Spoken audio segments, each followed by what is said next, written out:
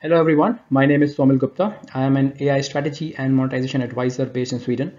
And I help companies develop monetization strategies to develop digital products and services, to establish digital business, and to monetize their data and AI investments. And I want to welcome you all for this presentation. Just before we start, I want to inform you that I'm going to be available. I'm going to be live when this presentation is played. So if you have any questions or any inputs, please do comment and I will respond to you immediately. So let's get started. The topic for today is monetization readiness for realizing digital manufacturing strategy. So before we get to digital manufacturing, let's understand what do we mean by monetization. And here, even though monetization has different definitions, we are interested in monetization in the context of organizational strategy. So in this regard, we define monetization as the process of realizing economic value from data and AI assets and capabilities by unlocking the insights and using them for better business decisions that lead to better financial performance. The reason for defining monetization in this way is because we want to focus on some of the key aspects. The first one is that it should have an impact on the financial performance. That means whatever initiatives we run should either contribute to the top line or to the bottom line of the company, and this is really the core purpose why we are doing it. Second, we want to focus on value realization rather than creation. That means it's our responsibility to identify opportunities in the organization where we can successfully deploy our solutions and create value for the organization.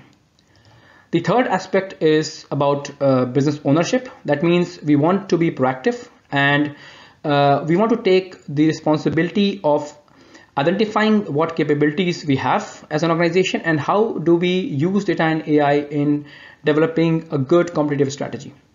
And the fourth point is that the measure of our success depends upon utilization. So we're not interested in those assets which are under development or which are not deployed. We want our solutions to be adopted by more and more people so that they can produce returns. So with this context of monetization, let's move ahead. Why is monetization so important for us right now? If we look at the global statistics, we see that around 70% of the AI initiatives are not showing any returns or showing very little returns, and less than 12% of the use cases are actually going beyond the pilot stage. Less than 2 out of 5 organizations are who make significant investments do not report any business gains from AI. So this is a big problem for the entire global community. And while there are many different reasons why this happens, the root cause, which based on my understanding, is the weak business ownership, or basically lack of business ownership. Because when you don't have the business ownership, you lack a coherent strategy, and then you do not invest in building your capabilities, which results in low adoption and low utilization of solution, which eventually results in low ROI and low impact. And when you have low ROI, it further erodes the business confidence. So you end up getting into this vicious cycle and get into this trap where it becomes more and more difficult for you to monetize. Now, moving on to digital manufacturing, and I assume that the viewers are familiar with the concept, but I would like to share a few slides just to set the context. The two main drivers of digital manufacturing are, number one, there's been a radical change in the buying habits of the consumers. Today's consumers are more demanding. They want more customized products and services. They want more customized experience, and they want more flexible delivery models. At the same time, we see that the business landscape is also changing drastically. That means there is more disruption, there is more competition. And because of the influx of technology and technology-led innovations, the product life cycles is shortening gradually. And this is putting a huge amount of pressure on the organizations to change their current manufacturing system. Digital manufacturing is about getting new capabilities. And the essence of digital manufacturing is strategic flexibility or strategic agility, which is nothing but the operational capability to rapidly switch between different manufacturing strategies. If you see, traditionally, organizations choose one or the other quadrant. So either you are a mass producer, or you are a flexible manufacturer, or you are a small batch manufacturer. But each of these strategies have their own challenges. What we are targeting is this quadrant, where you have the efficiency of mass production, but at the same time you also have you can also handle the variability, just like in a flexible manufacturing system. And this means that you need new set of capabilities, and these new capabilities are production and process agility at scale. You need the ability to experiment and learn. You need the ability to integrate customer experience into a manufacturing process. And finally, you need the capability to manage different types of variability, whether it is customizations, whether it is demand fluctuations, or whether it is product returns. With this in mind, organizations are developing their digital manufacturing strategy. A typical digital manufacturing strategy will have three components.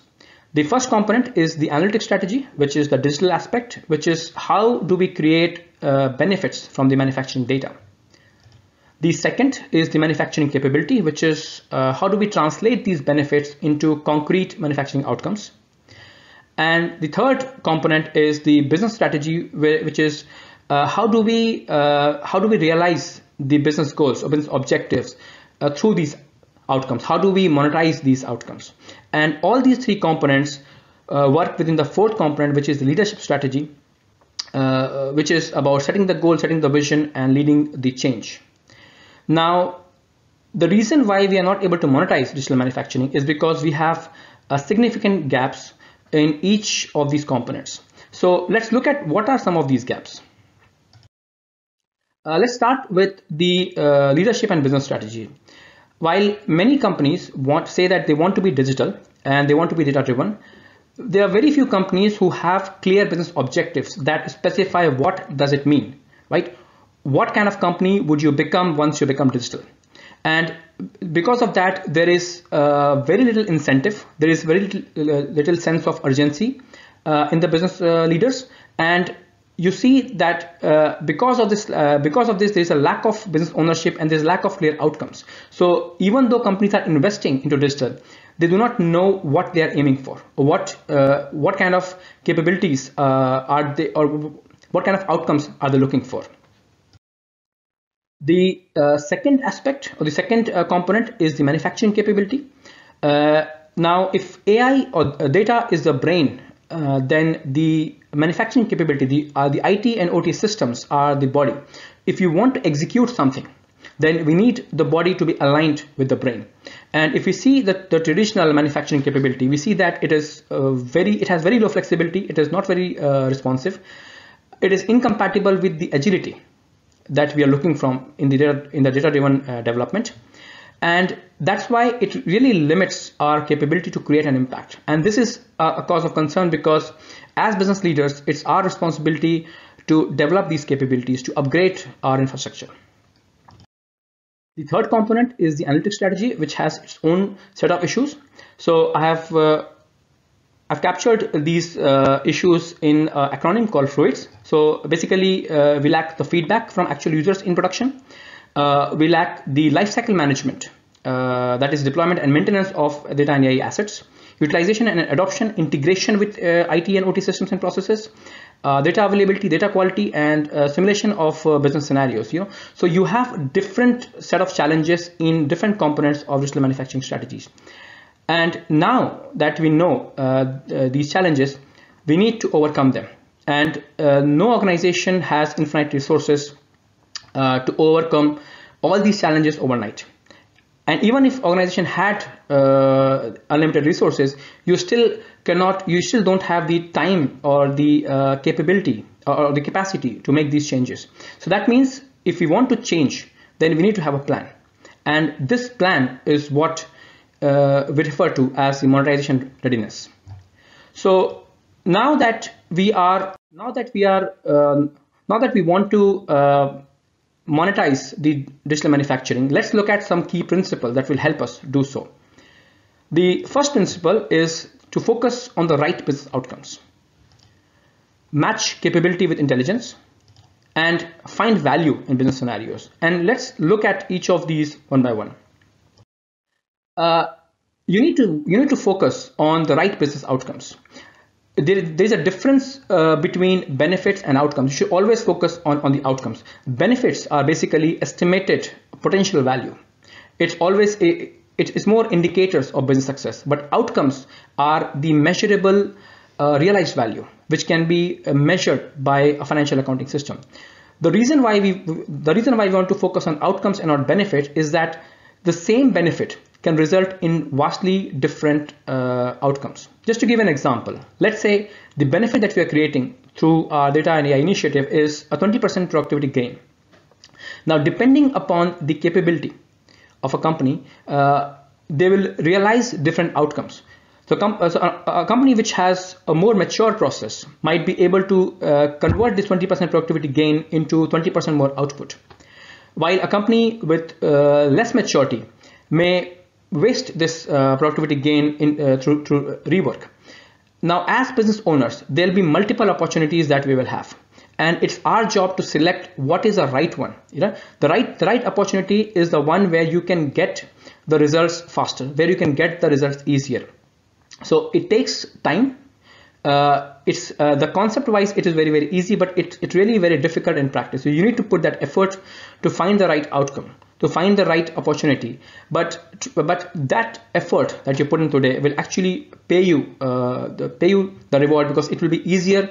You will be able to see the impact very, very easily in that. So definitely, so that's why you should not stop looking. You should definitely try to find the right business outcome, which will help you monetize your capabilities easily. The second principle is to match capability with intelligence. So if you want to monetize your strategy, if you want to monetize your digital manufacturing capability, then you need to critically assess and test your current capability. You need to understand what capability do you really have and what you do not possess. Then you focus on those opportunities where you can match these intelligence with this capability, because if there is a match, then it is very easy to show the return. It's very easy to achieve the impact. But if you do not have the capabilities, then you need to do that work.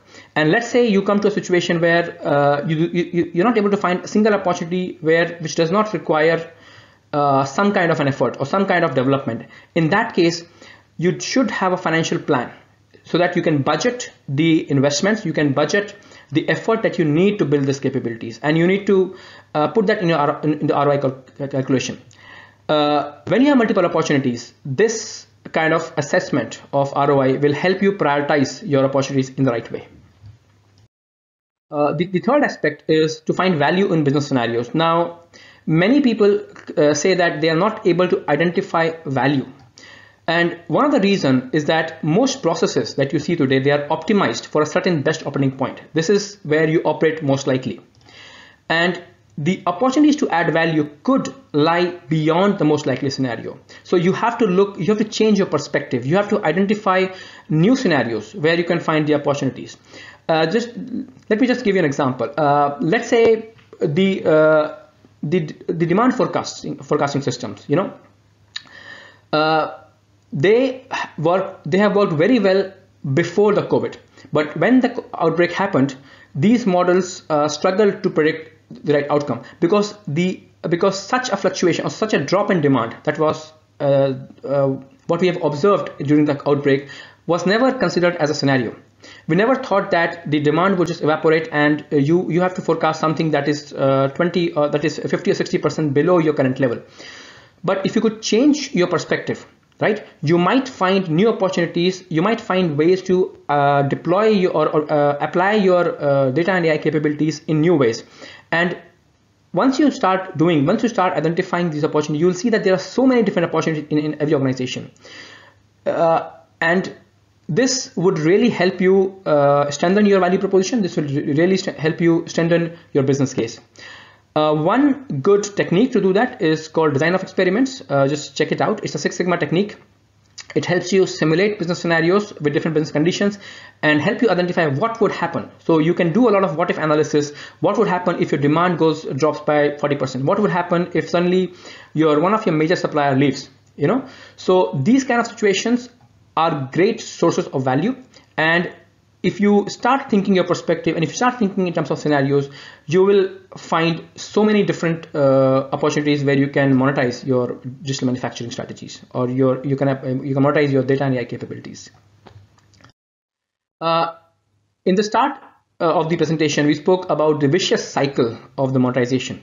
Now that we have gone through the principles, let's try to bring it together and see if we can, how can we create a virtuous cycle of monetization and have a sustainable way of discovering and delivering value. So the starting point of, if you're really serious about monetization, the starting point is the proactive business ownership. When you take responsibility and you take accountability of creating the financial impact. The next step is to assess the potential benefits that are created by your data and AI assets. Then you need to identify the opportunities in your area or in another domain. Define the business outcomes and returns. If you think you need to develop some capabilities, go and secure the sponsorship. Develop these capabilities, orchestrate supporting activities, orchestrate collaboration around the organization, and ensure that and see the project to completion. That is how you will be able to generate the impact. That's how you'll be able to measure the impact. And once you do this a couple of times, it will give you that kick. And more impact you create, more impact you would like to create. And this is how you create the virtuous cycle of monetization. And this starts basically with the ownership and accountability. Once you take ownership, once you take accountability, the rest becomes simpler. Just to show you how it would work in practice, let's look at the 4 elements here: intelligence, capability, outcome, and returns. And let's say that you're just starting out, your company is just starting out, and you have very basic maturity in terms of data and AI. And your level of intelligence right now is that you can build descriptive dashboards. And that's the level of intelligence. You can use this intelligence to find the right outcome. And let's say if you have high visibility as the value, then let's say you identify that the outcome is to improve your error rate, or basically improve your POCA-OK process. Then you can choose that particular outcome for that level of maturity, and choose the returns as reduction in the quality cost. And then you start working on your capability. You say, okay, so I'm going to improve my traceability, I'm going to improve my monitoring, and with that I will be able to improve my mistake proofing, POCA-OK process, and reduce the quality cost. So this is the first level.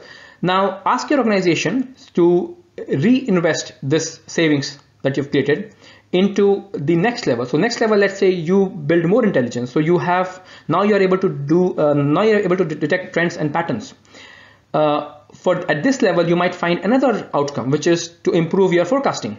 And the returns that you're looking for is in terms of lower sourcing cost. So here again, once again, you look at the capability that you have to build, you reinvest your savings, and now you're working on dynamic processes and digital workflows.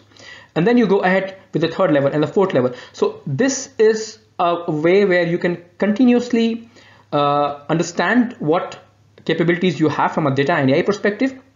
You match this with the manufacturing capability, organizational capability. You look for the outcomes that you think will give you the highest amount of returns, and then you execute the project, you execute the program to deliver that impact. And if you keep doing that, you will see that you will start developing more capabilities. You start monetizing your initiatives more and more easily. Eventually, when you start doing this over a period of time, you will create a backlog of different activities that you want to do. So you might have a backlog for your analytics strategy. You will have a backlog for your manufacturing capability, and you will have a backlog for your business strategy and for the leadership strategy. And this is what you are aiming for, because we know that we cannot solve all the problems overnight. We need to create this kind of backlog, and we need to own this backlog.